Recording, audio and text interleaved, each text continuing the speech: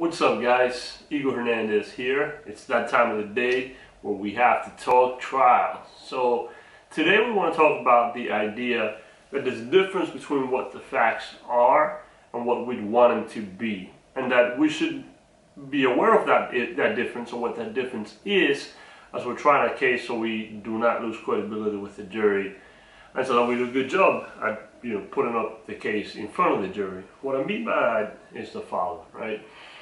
Let's say you have a witness, and the witness says, I do not remember whether it was raining or not on the particular day at issue. Let's say for whatever reason it matters whether it was or was not in fact raining on that particular day, okay?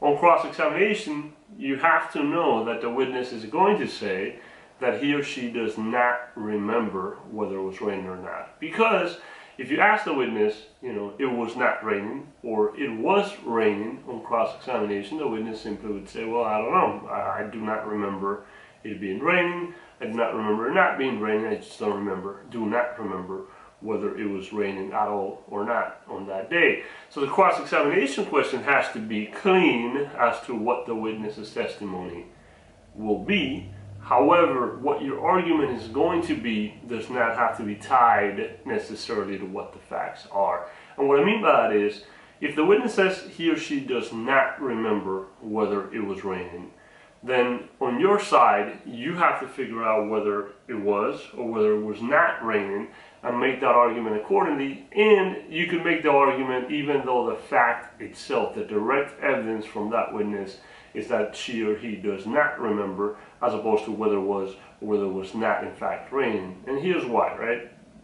You could get up and tell the jury, obviously, if your trial analysis suggests this, or if the version of events that you think happened suggests this at trial, you get up and tell the jury it was not raining that night. And then you put together whatever other evidence you have, and you put together the fact that this witness, who would have been out there that night, does not remember it being raining, right? And because the witness does not remember, then it's more likely that it actually was not raining, because perhaps if it were raining, the witness would remember because he or she got an umbrella, or because he or she got wet, or whatever the case may be.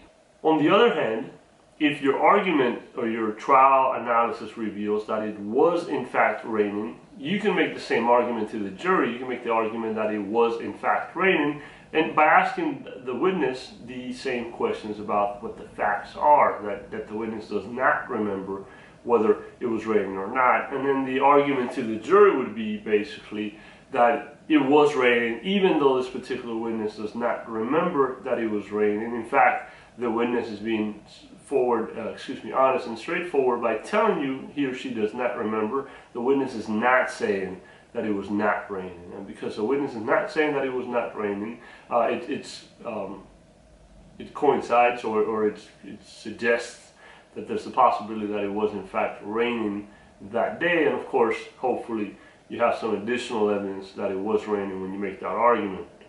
But basically, the point of this whole thing is, do not get caught up in the actual questioning with what your argument is going to be, and forget about the fact that the facts may not be exactly what your argument is. And so when you're cross-examining the witnesses about the facts, you have to, as the advocate on the case, you have to know what the facts are, and you have to know how that's different from what the argument is, if at all, in the case. And if it is different, you cross-examine on the facts, and then you build the argument throughout the rest of the evidence, and in your closing argument, and in your opening statement.